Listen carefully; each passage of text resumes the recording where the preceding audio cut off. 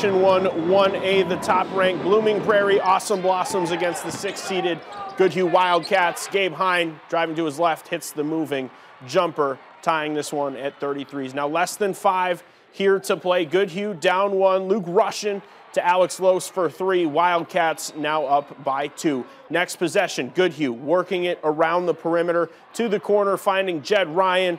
Another 3, making it a 42-39 Wildcat lead. Now just over 2 minutes left here. Blooming Prairie, they're down by 3. Gabe Staylock with a 3 to tie it at 42 apiece. In the final seconds, 10.2 remaining.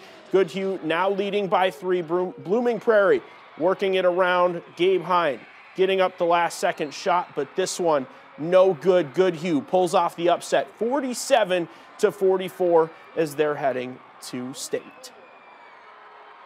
It's been a dream. I mean, the last 2 years we've made it to the section championship, but came up short, and it just feels awesome. I mean, this team, ever since the beginning of the year, we know we could do it. We've been young.